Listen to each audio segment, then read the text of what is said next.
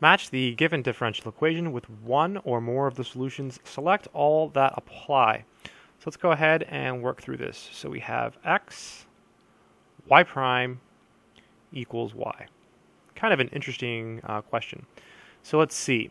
So is y equals 6 a solution? So if you plug in 6 here, let's check 6. So check y equals 6.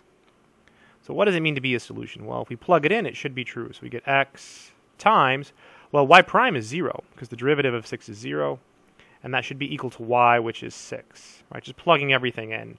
No, 0 is not equal to 6. Huge fail. Right? Because if y is equal to 6, because we have x, y prime equals y prime is 0, y is 6, doesn't work. Let's try y equals 0. I think this one will work. So we would get x times, well, if y is equal to 0, then y prime is also 0. And that should be equal to y, which is 0. So 0 equals 0. Yes, success. So y equals 0 is one of the answers. Let's check y equals 6x. Let me go ahead and write down the DE here again.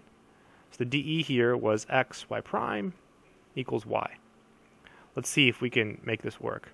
So if y is equal to 6x, then y prime is 6.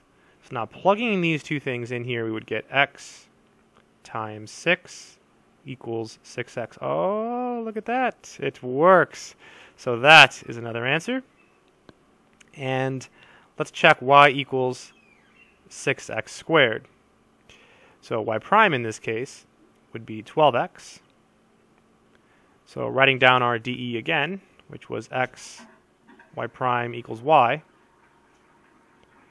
Would this work? We would get x times 12x equals 6x squared. No, that would not work, right? That would not work. So basically, you just take each of these and plug it in. So the only two ones that seem to work are y equals 0 and y equals 6x. I hope this video has been helpful.